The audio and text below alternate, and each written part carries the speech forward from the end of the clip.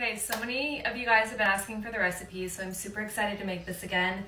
I will post the link to the recipe where I got for the buffalo chicken, but you basically just put it in a bunch of seasonings and flour, put it in the air fryer, and then you just toss it in buffalo sauce.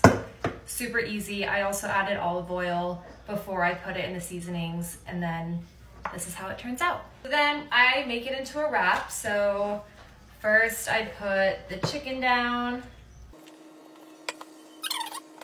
and then I put lettuce on.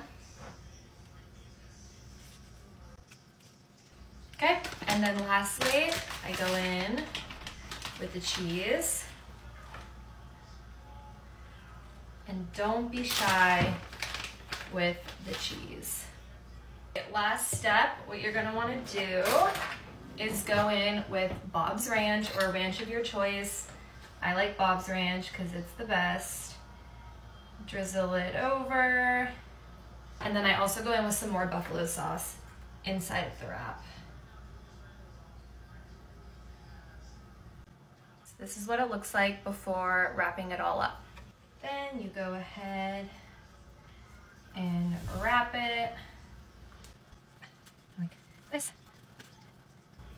And you got yourself a wrap. Then you want to cook it on the stove. And after that, you cut it in half. And you've got your beautiful buffalo chicken wrap. Okay, so these are the final products. We have this one that I made. It kind of looks more like a crunch wrap. I made it an interesting shape. And then this one was the one I showed earlier. And yeah, that is so delicious.